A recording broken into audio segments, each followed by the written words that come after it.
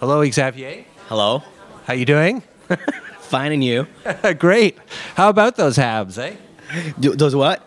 Those Habs. Oh, I don't. I haven't been following lately.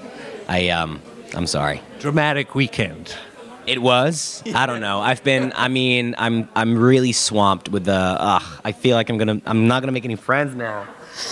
And so it's okay. You're a busy man. You're shooting another movie. I do love to watch it. You know, every once in a while, though. I really enjoy it. You're too busy. Very angry and very violent, and I scream, and everybody's looking at me weirdly. But I have to admit, I haven't. I've seen some comments on Facebook, disappointed people, right?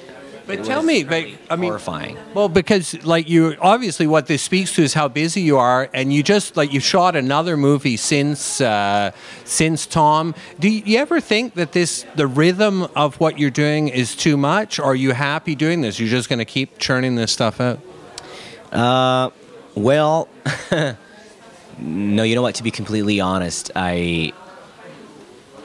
you're talking to me right at the proper time, I guess, because the past 2 weeks I've been thinking a lot and taking a step, back and thinking I really gotta, slow down a bit because I'm burning myself out.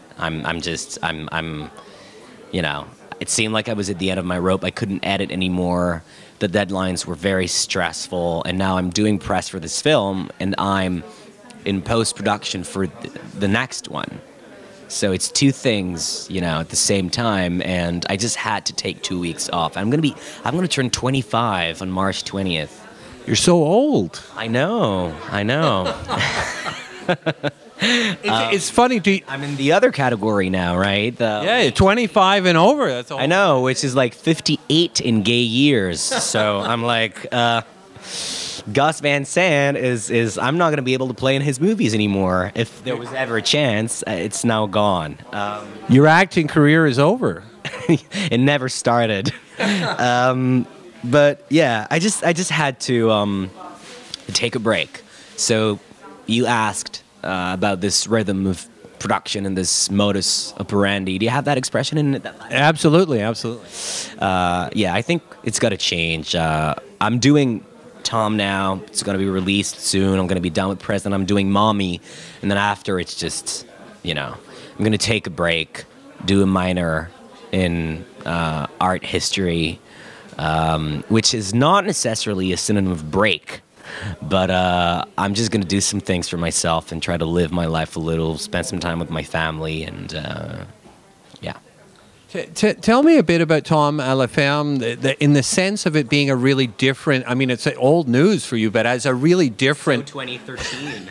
But as a really different film compared to the three features, sure. Were you consciously saying, you know what, I want to do a thriller, I want to do something different? Oh yeah, I mean, Tom. When I saw it on stage, it was back in 2011. I was preparing Lawrence, anyways, and I thought, oh, this is gonna be the movie that will, mark the turn, mark the change of style, and it will be a perfect exercise of, I think every director dreams of directing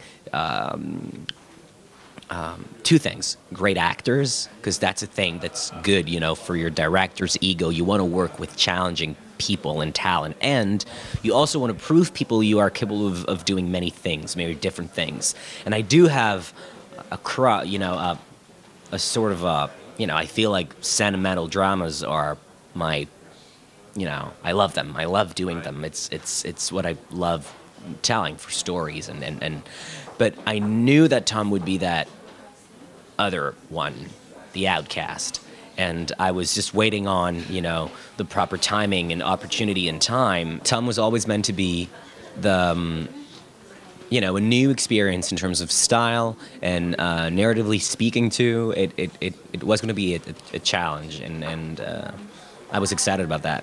What do you think of if people say it's Hitchcockian? What are your thoughts on that?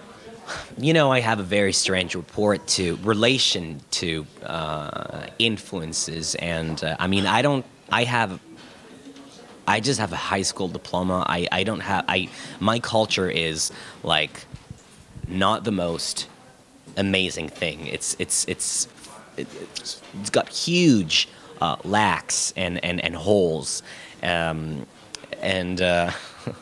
Because is it true? I think now that you're saying that, I think you said you hadn't seen that many Hitchcock films, right? So this is it. When I shot Tom at the Farm, I had seen one Hitchcock movie, and it was Vertigo, and it was when I was like 10 or 11. So I shot Tom at the Farm. I was editing the movie, and I showed it to Suzanne Clément, who is in Lawrence anyways, and in my next movie, Mommy. And she watched it, and she mentioned Hitchcock, and then I told her, don't bring, up Hitchcock. I don't know. I mean, it's just a thriller. I don't know what I did. It's just what I wanted to. And she was like, if you haven't seen any Hitchcock, it's not going to be possible for us to be friends anymore. Right. So we will, immediately buy all of the movies and watch them. So we went to the video store or whatever and bought this huge box set, and we watched like 12 Hitchcock movies. And then I was like, oh, okay. And obviously it was amazing. Like, I think that one of my next projects would definitely be adapting Rope into the modern era. That'd be brilliant. I want to do Rope.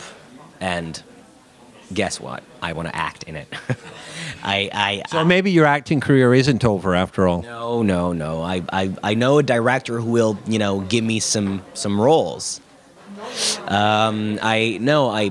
Rope. I mean, there's Rope. There's Rear Window. Obviously, there's Psycho. There's Shadow of a. There are so many brilliant movies, and it's very impressive. But the thing is, I think that people made the link, well, because of the violence. Obviously, I already mentioned that score and Bernard Herrmann. Yeah, Herrmann. And I was like, unfortunately, the score was. It's got nothing. For me, it's just, I give it to Gabriel Yaren, and I told him, do what you want. And he sent it back to me, and I was like, I love this. I had put many tam tracks, but which were from Hans Zimmer and Batman. I mean, it was so many different things, so far from Herrmann. So I don't know about the Hitchcock reference. And plus, there was this scene in the cornfield.